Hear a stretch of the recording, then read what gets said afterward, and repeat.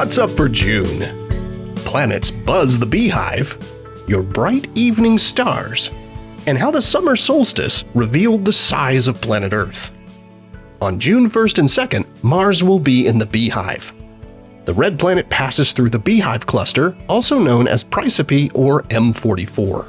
It's a well-known open cluster of stars located about 600 light-years away in the constellation Cancer the Crab. The pairing will make for great viewing through binoculars or a small telescope, with a sparkle of faint stars surrounding the rust-colored disk of Mars. You can watch Mars and Venus draw closer together throughout the month in the western sky following sunset.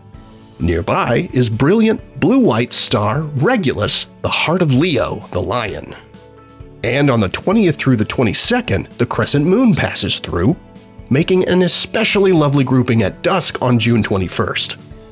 Turning to the morning sky, Saturn and Jupiter rise before dawn, with the ringed planet rising around midnight and leading brilliant Jupiter into the new day.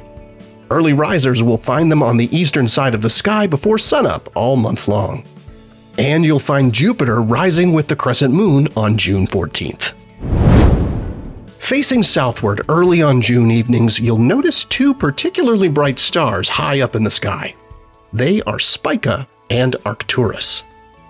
Blue-white Spica is the brightest star in the constellation Virgo, the Maiden. It's located about 250 light-years away and is actually two stars orbiting each other every 4 days at a distance far closer than Mercury orbits our Sun. Orange giant Arcturus is the brightest star in the constellation Boötes, the Herdsman. It's the fourth brightest star in the sky. It's much closer than Spica at a distance of about 37 light-years. It's also quite an old star compared to our Sun at an age of 7 to 8 billion years. Also on June evenings, you'll notice the stars of the summer triangle, Vega, Deneb, and Altair, rising in the couple of hours after dark and heralding the long, warm nights of northern summer. The triangle rises earlier each month as summer progresses.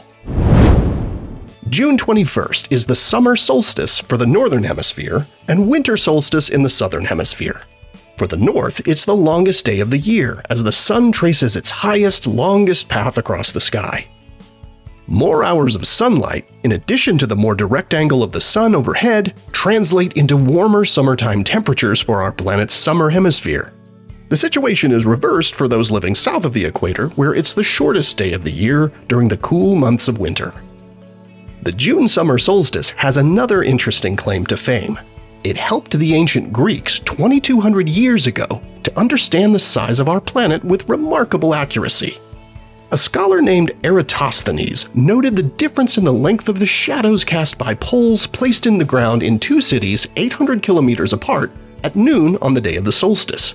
One cast no shadow at all, and the other cast a significant shadow. By comparing the shadows with the separation of the two cities, Eratosthenes deduced that Earth was about 40,000 kilometers in circumference, which is the actual value. He was also the first to calculate the tilt of Earth's axis, which, after all, is what's responsible for the solstices and for the seasons themselves. Here are the phases of the moon for June. Stay up to date with all of NASA's missions to explore the solar system and beyond at nasa.gov. I'm Preston Dykes from NASA's Jet Propulsion Laboratory, and that's what's up for this month.